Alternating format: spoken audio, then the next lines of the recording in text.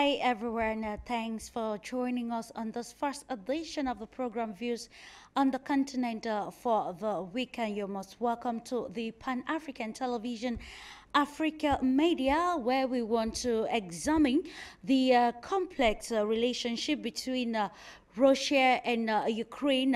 And of course, our topic for today has Ukraine's pursuit of a Western agenda hindered its ability to seek diplomatic solutions with Russia as far as the Russia-Ukraine crisis is concerned. And today we are joined by an esteemed personality who will give us insightful perspectives on this important issue regarding our topic for discussion this day. And of course, it's with great delight that I introduce Mr. Dmitry Polyansky, who is Russia's first deputy permanent representative at the United Nations. He'll be answering a number of questions regarding our topic for discussion this day, and of course, which will help us to dive into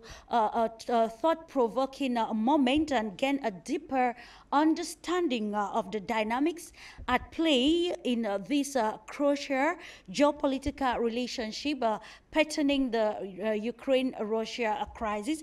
And of course, we are going to dive straight away to our first question directed to Mr. Dmitry. Of course, the question dates to the genesis of the crisis, and of course, the armed conflict in Ukraine is rooted in 2014 when the coup d'etat in Kyiv led to the confrontation in the Donbass. Of course, this question directing particularly to you, sir, is what role did the Western countries play in those events?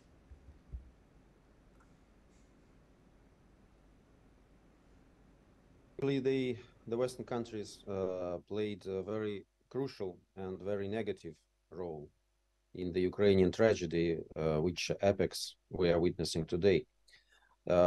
Exactly 10 years ago tomorrow, day by day, we will take note of the 10th anniversary of the so-called Maidan, the protests that erupted in Kiev after President at that moment, Yanukovych, decided not to sign the association agreement between Ukraine and European Union, saying that he needs a little bit more time to evaluate the consequences for the country after the implementation of this document. It followed several months of very deep deliberations between all sides, European side, Ukrainian side, Russian side, when we tried to explain what will be the consequences and how it will affect bilateral relations and trade between Ukraine and Russia. It was nothing but about trade, and the impact would have been devastating. We were proving this with figures, and our Ukrainian colleagues, a lot of our Ukrainian colleagues, including those working with President Yanukovych, were not aware of this. We're not aware of these calculations and modeling of how it will develop. So at some point of time, when the information has become overwhelming, they decided to make this U-turn, to pause, not to denounce, but to pause the signature of the association agreement. But the problem is that by that time, the West, which has invested a lot of money in the formation of the NGOs and other civil society actors who were promoting pro-Western agenda, who were trying to introduce into the heads of Ukrainian citizens the idea that they should disrupt any ties with Russia and that Ukraine's future is within the European Union and NATO, and that they will be welcomed there wholeheartedly.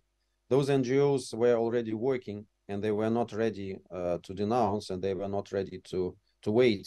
So they decided to come to action. And these protests were also preceded by several years of very intense nourishing of very radical Ukrainian nationalism. So several years before that, during the presidency of predecessor of Mr. Yanukovych, Mr. Yushchenko,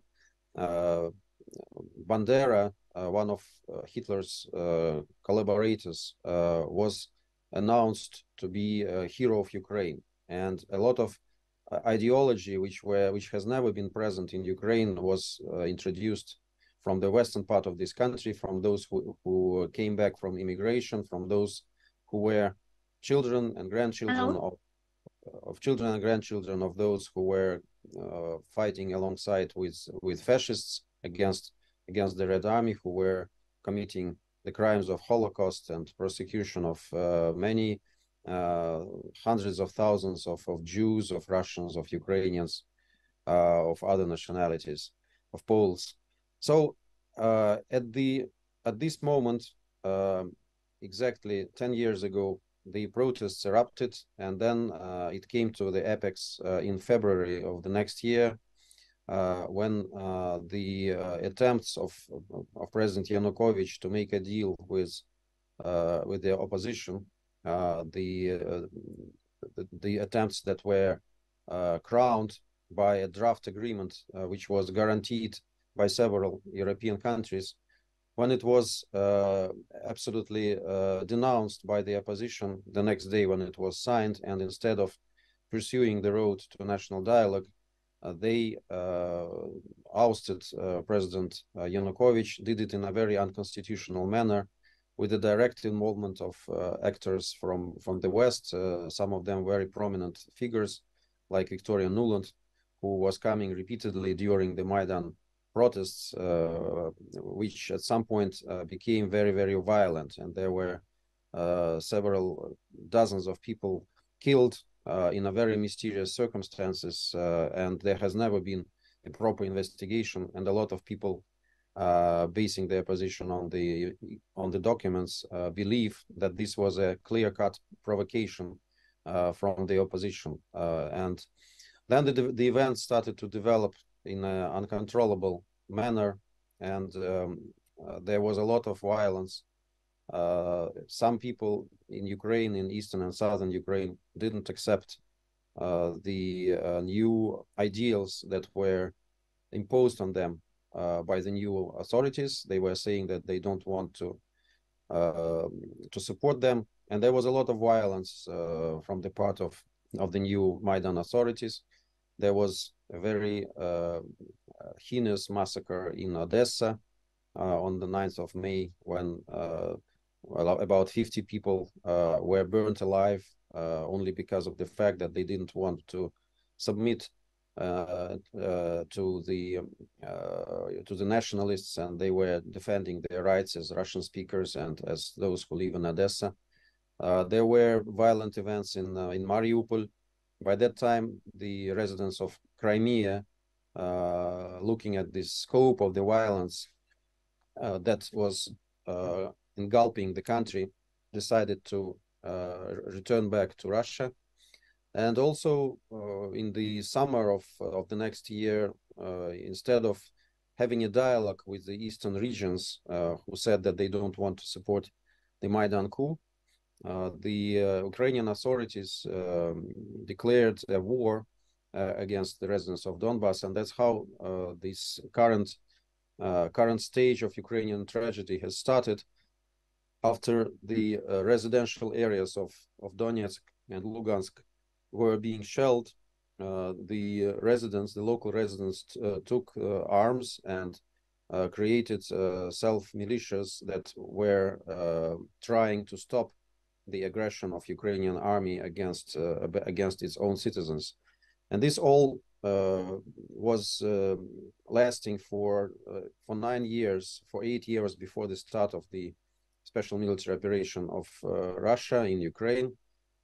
We tried to find a deal to help the Eastern Ukrainians to find a deal with the Ukrainian government to strike this deal, but actually the Minsk agreements that were signed a year after the eruption of this violence were not implemented by Ukrainian regime, and it was all done with the active involvement and of the West, and the West was, of course, masterminding all the actions of Ukrainian government, of Kiev regime. That's why we believe that the West shares the responsibility and is the primary responsible party for what Ukraine is witnessing right now. Dmitry, quite